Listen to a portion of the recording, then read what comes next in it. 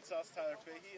Talk a little bit about the interception, one-hander. What were you seeing when it came out of his hand?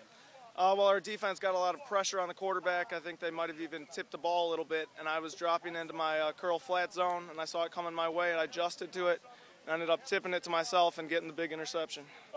Is there anything going in through your head when you're kind of tipping it and bobbling it around? Oh, to be honest, it's just like a blur. You don't even know what's going on, and it's just a reaction from there on out. How exciting was this win? This game was obviously built up to be one of the games of the year. It was definitely a great way to start the season, and we're just going to build from here. We had a little bit of offensive struggle, but our defense picked them up, and that's how Maine South plays. And talk a little bit more about the defense and what you guys were able to do. Obviously, were the key down the stretch. Well, we were keying in on the running back Vitale. He's a great player, and we knew that if we could stop him, then we had a great chance of stopping their offense in a whole. Going forward, you're not going to face a team like you faced the first 2 weeks of the year, some very good competition.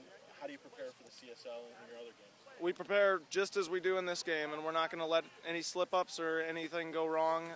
We're not going to down-look any teams like we did last year against Schaumburg, and they came out and took it to us, and we're going to make sure that we prepare for every game like it's a big game. 2-0 feel a little better than 0-2?